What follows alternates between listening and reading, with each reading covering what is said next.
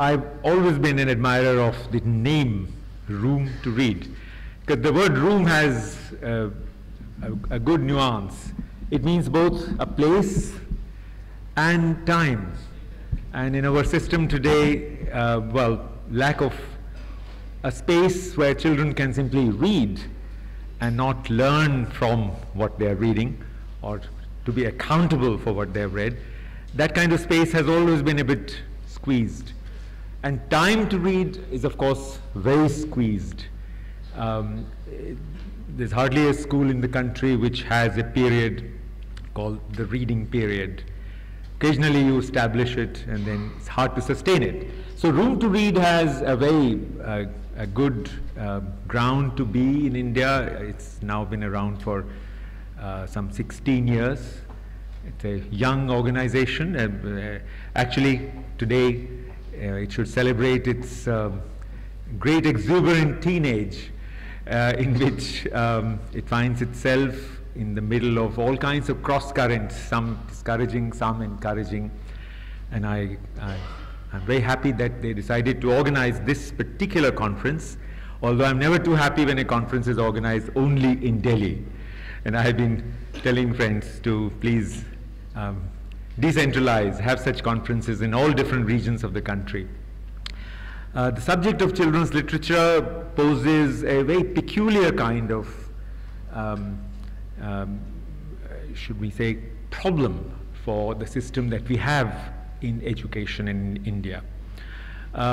It's because of various reasons, and this is not the kind of afternoon that I would like to spend on critiquing the system of education, for reminding all of us why literature, and especially children's literature, has such a difficult time finding a sustainable space in our schools.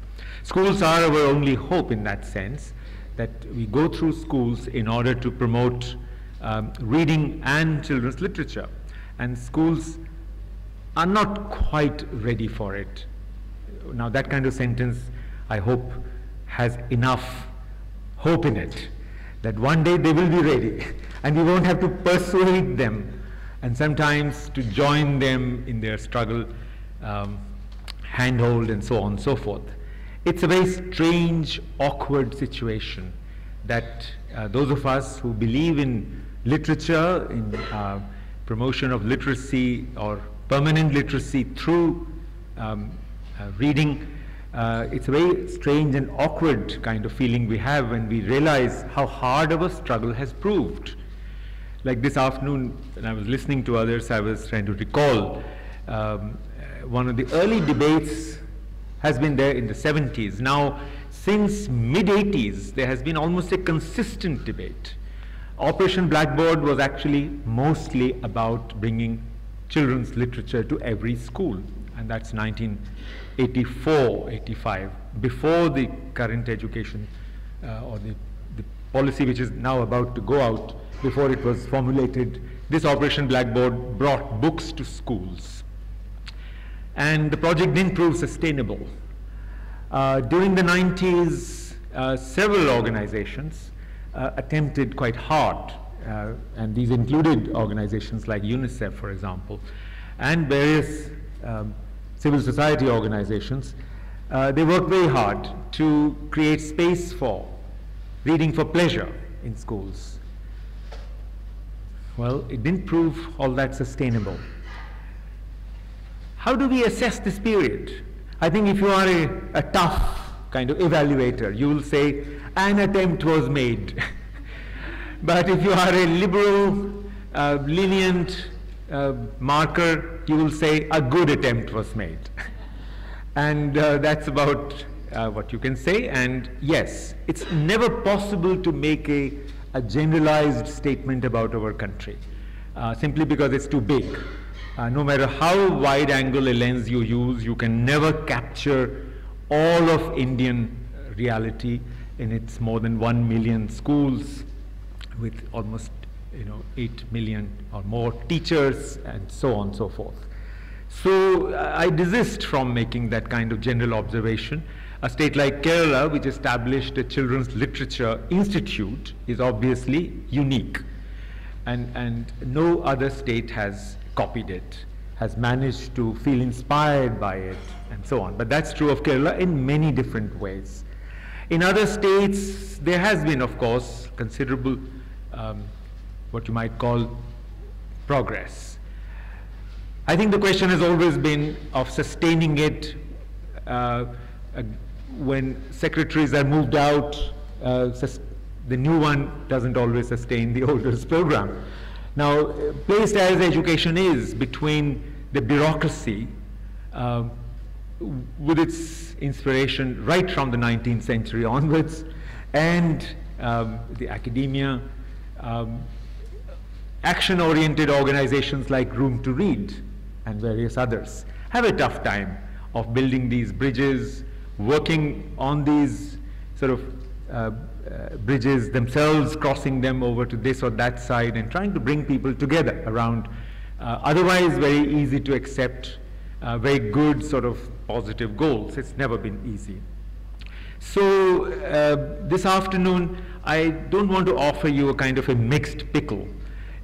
One can splurge on various aspects of this issue, but I would like to focus attention on, to begin with, on the problem that we face constantly on a subject like this, of that of polarities. The moment you mention literacy, reading, early reading, use of literature in education, you enter into polarities.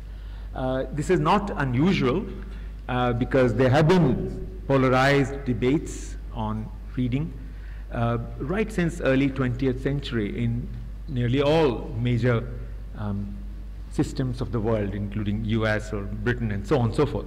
And this old debate whether it's important to learn about language before you use language for reading has taken various forms. In our times, in the last 40, 50 years, I have seen the pendulum swing repeatedly from phonics to meaningful reading, as many times as you can remember in different countries. And we are no exception. Now, the only thing we can say about ourselves is, well, we never moved away from phonics, so why getting back to it is such a strange feeling. Schools, teachers actually had remained fairly committed to the old traditional alphabet-based approaches to reading, which are not necessarily scaffolded by plenty of opportunities to read. And this reality has not changed much as far as the teacher's world is concerned. On the other hand, there has been a monumental effort to bring out more books for children. Institutions like Children's Book Trust have done a great service to the nation. And today I gather from Mr. Banerjee that the MHRD doesn't want even CBT books to be there because it's not a government organization. That's a sad thing, but I hope India lives as much in the states as in the center. In fact, the center is no more the center. India has too many centers, lots of centers where we can feel a little more free and do our own thing. But in any case, these polarities have been quite characteristic of our attempts to bring in literature into the curriculum. You can get a flavor of these polarities by reminding ourselves the debates on what is reading, how do children learn to read. You will always have that debate between those who believe that children need to learn the elements of language first before they can make sense of it. Now, no matter how many times you can prove that children are looking for meaning right from the birth, from their early childhood onwards, those who want to give knowledge about language don't feel disheartened. Then you have curriculum wars.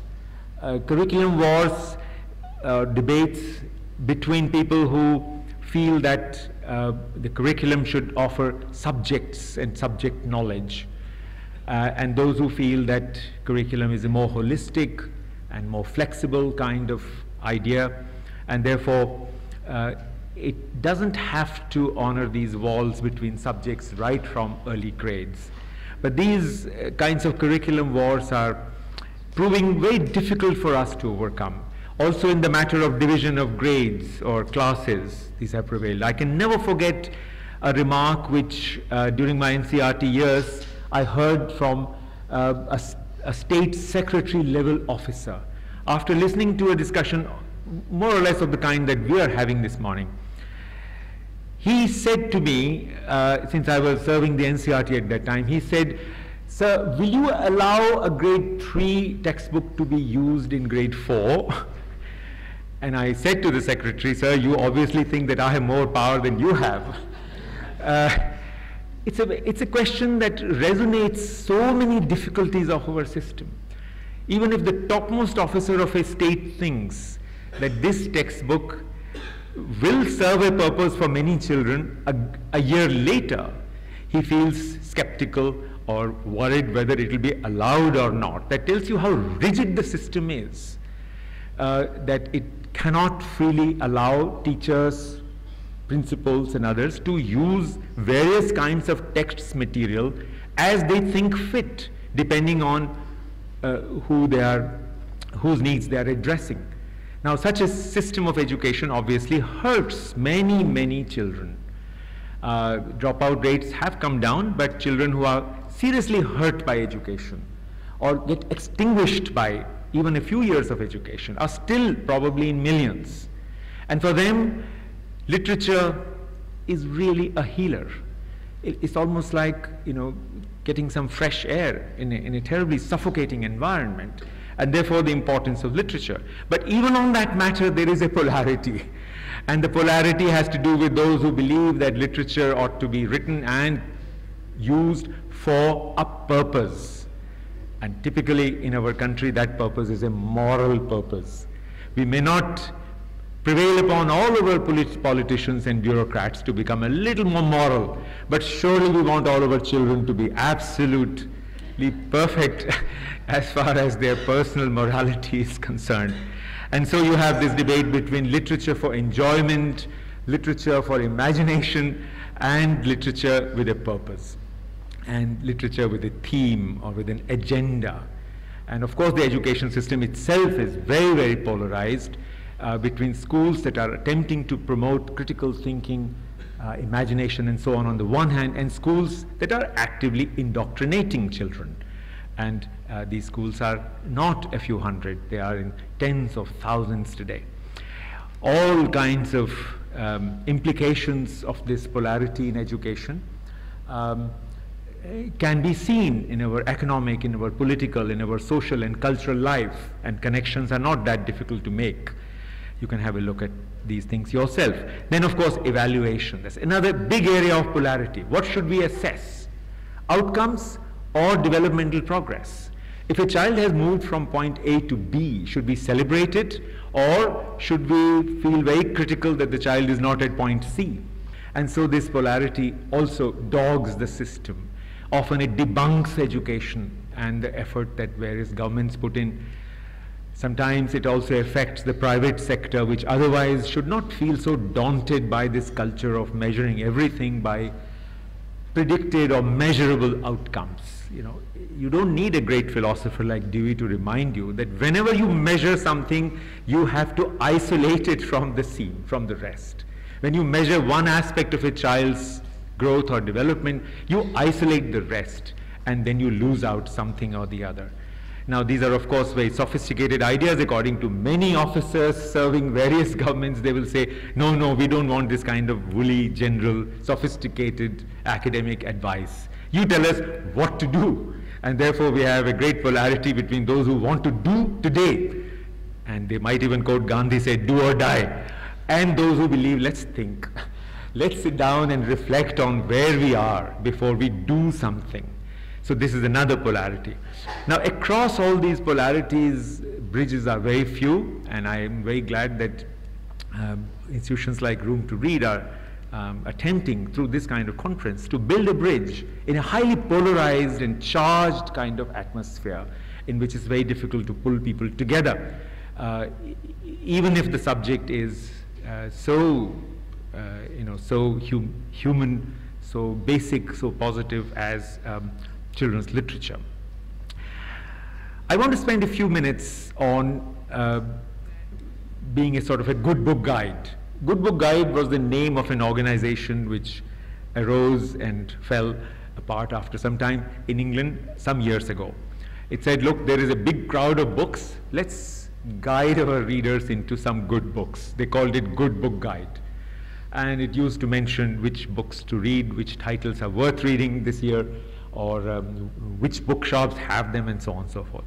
Now, if you had a good book guide for children's literature today, what kind of elements would you consider it should note for guiding publishers, authors, NGOs like Room to Read or Iktara or Eklavya and so on? Can we talk about these elements in a generalized way? Of course, it's difficult. A better guide for what is good literature is always a study of books that have survived for a long time, classics from different countries. If we had workshops on a classic, a lot of elements will emerge from it, and we will be able to absorb those elements more easily than we would if we were to kind of list those elements and say, these are the elements of good books, which of course are, may sound even trivial. One can keep on repeating those elements all the time. We know them. Children's books ought to be attractive, they ought to be easy, they ought to be this, that. We can say a few things, but it doesn't quite work that way. We need to look at some important books that have survived over 100 years or more, 50 years or more, to see what is it in that book which even a otherwise cynical publisher tolerates and keeps on bringing out new editions. Sometimes, not very well, but they do. I think of such books like in India, Mahagiri, Shankar's most you can say winning title of Children's Book Trust, first published sometime in late 50s, continues to be reprinted, although with some minor changes which are not very warrantable. But Mahagiri is a great story of an elephant and its determination to save a little kitten. In that process, Mahagiri himself gets a bit hurt. And I have met critics, I have met teachers and people who say, sir, is kitab mein to bahut hinsa hai, because this poor elephant is goaded by somebody's knife and so on. Now, this idea that a children's book should be completely politically correct is a terrible obstacle for writing of good children's books. And that's another good book guide kind of idea that I'd like to flag this afternoon. That just as the Delhi Metro says, darwazon se hat kar khade ho, similarly we must say political correctness se thoda dur rahe. Now, whether that political correctness has to do, it can be about anything. Today we are in the sphere of history where it's not possible to be spontaneous. It's not spontaneous, it is not possible to be yourself. You're kind of constantly reminded in how many ways you have to be politically correct. And that list is very long. If you are in the business of setting up committees, you have to follow so many criteria that you end up with very mediocre people, because all the criteria can't be met with people who are available at a higher level. In children's books, the same problem persists. Just far too many books are being written with a purpose. And it's not easy to write book with a, not everybody is an Astrid Lindgren who can write a book with some sort of agenda in mind. I mean, Astrid Lindgren could pull off a book about death and make it just as child-centered as a book which involves,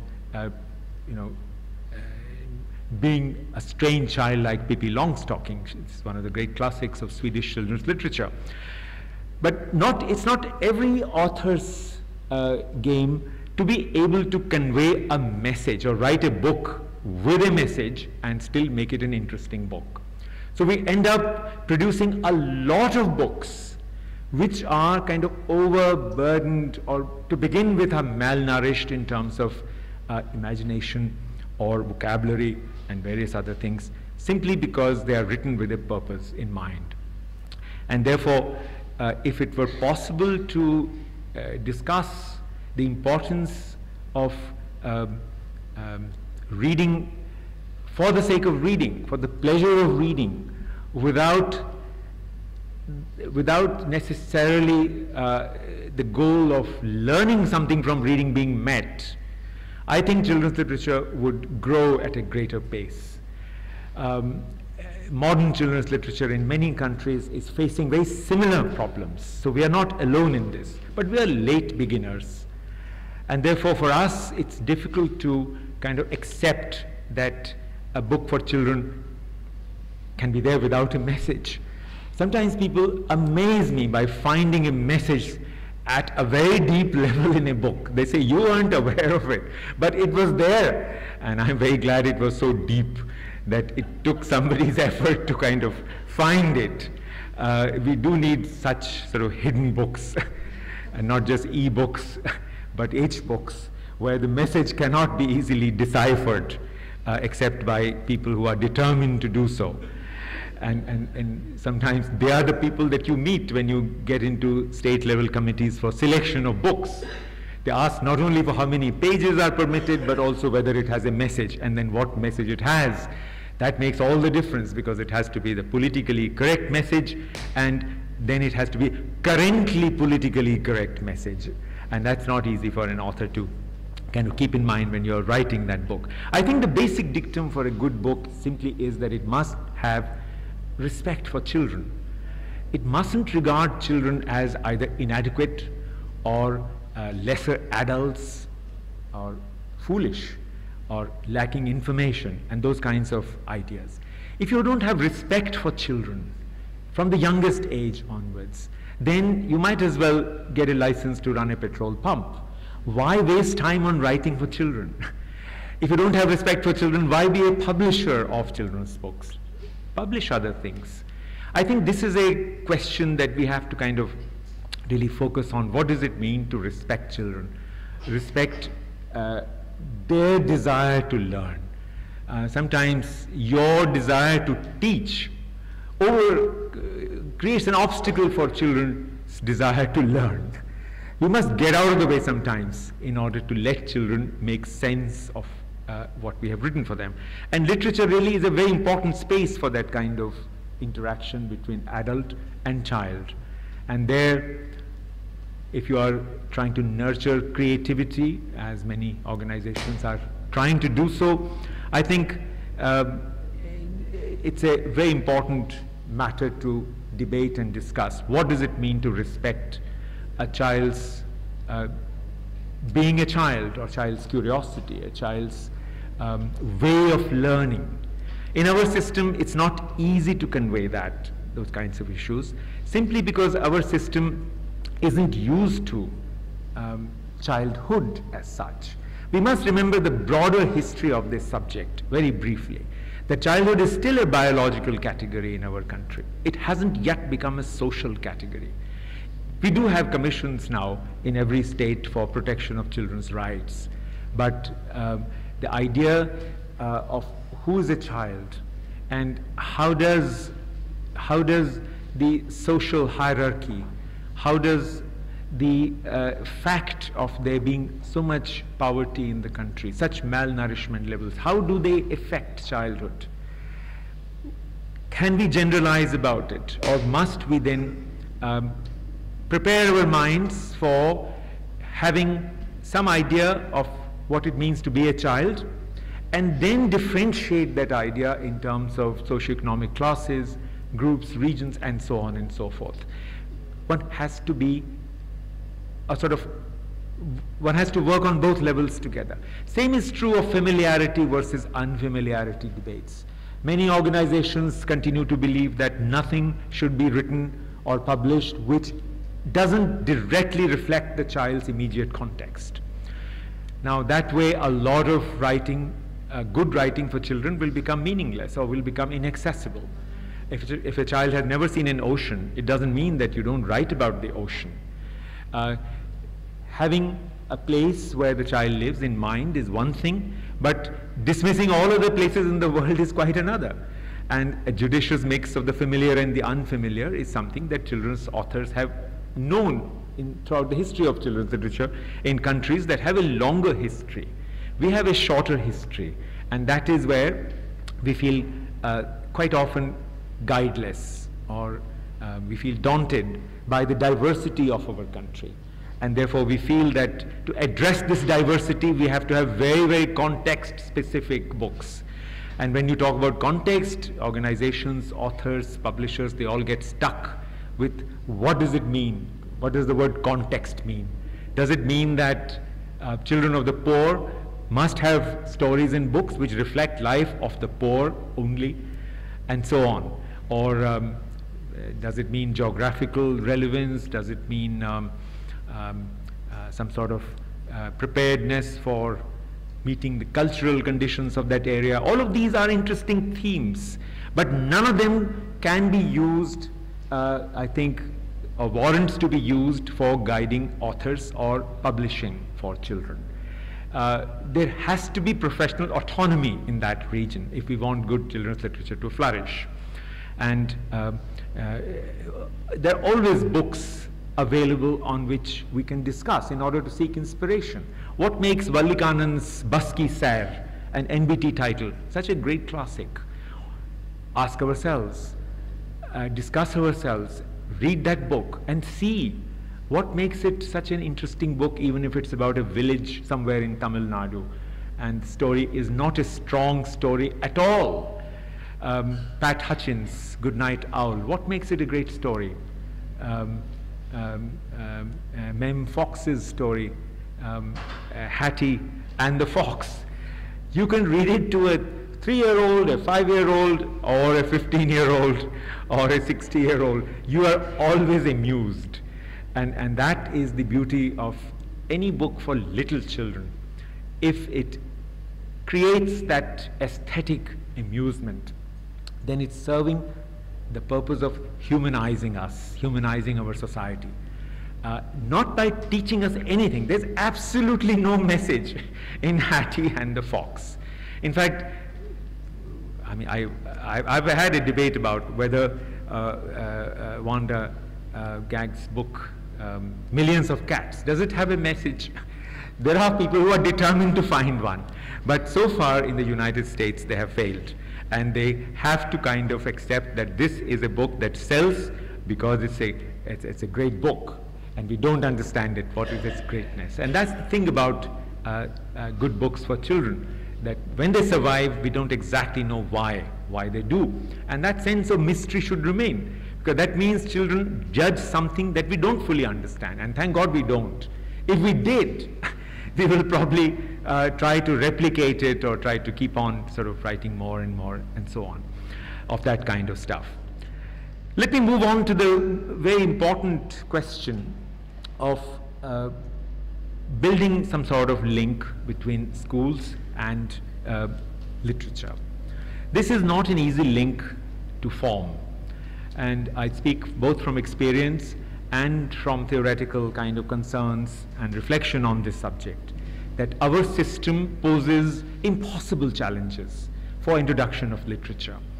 Education itself is seriously compromised in India by various kinds of pressures, such as pressure of the tuition and the coaching industry, which grabs the child right now, right from early age, and doesn't leave its grip till the child has gone to IIT, which a few people do, and the rest think about it. This grip is very problematic for any humanist, and all of you, I assume, are humanists who want to introduce literature into such a system, which is struggling very hard to give children some space for reflection, for simply enjoyment. This is not going to be an easy goal. Efforts have been made to bridge that gap by holding workshops for teachers, workshops for parents, promoting books in schools, and so on. Room to Read is obviously among the leaders of this kind of effort. Bhopal's Eklavya, now Ektara, publishing and making sure that books reach schools. Still, the bridge remains difficult because schools have timetables. And I look for a school that has space for children's literature in its timetable. Inevitably, it will fall in the library period. And the library period is like a kind of a space which everybody wants to grab. So if mathematics needs some extra time, of course it will come from the library period, and so on. So it's not safe. Literature is not safe in our schools. And that's not saying something new. The National Council published a series of 40 early graded reading books in a series called Barkha. The idea was that this long enough series will melt some stony hearts to see that children can not only learn reading on their own by reading a lot themselves, but also consolidate their habit of reading. And yes, the series worked very well in many states and has proved sustainable over time. But it was just one of the many attempts which continue to remain very isolated and inadequate, considering the size of our system and its essential nature of being rather hostile to activities which are not examination oriented. And in one of these statements, I met a very good sort of match. Somebody said, why don't you introduce an examination of literature and literary reading from early childhood? Meet oppression with oppression, and so on. Well, we don't yet know exactly what you can do about this problem, that our examination-centric mind doesn't like things which cannot be easily examined. So we have banished more or less music from the curriculum. It's something we treat as extracurricular. Similarly, art mostly is extracurricular, and literature, of course, is. This is not an easy issue to resolve, but yes, I think persistent effort and persistent reflection on the kinds of problems we face are both necessary for us to find our way through this situation. I like to think that a great deal of space can be recovered from the lost grounds called teacher training institutes. Few of us go there. Few of us think that it's worth going there because they are in another business. There are 16,000 institutes giving B.Ed, X thousand institutes giving D.Ed, and various other degrees. And National Council of Teacher Education is an institution which is constantly battling with inertia, corruption, inefficiency, and so on. This is a sector that we have to seriously look at. If we want to promote children's literature among teachers, then the trainee teacher really is a very important person to keep in mind, in what conditions that trainee learns pedagogic techniques, in what conditions that teacher learns about education. These are all very important questions for us to reflect on if we want to find a good enough audience and market in that field. I use the word market with a special affection for it. Even though I have mostly worked for the government, I feel unless children's literature finds a market, its future will remain very limited. And by market, I do of course mean a market where a lot of publishers are able to meet a lot of demand. That's where good magazines are born, that's where good literature is published and reaches homes, not just schools. So while we focus on schools, we have to kind of keep in mind the long-term goal to bring reading into the orbit of a growing market in our society.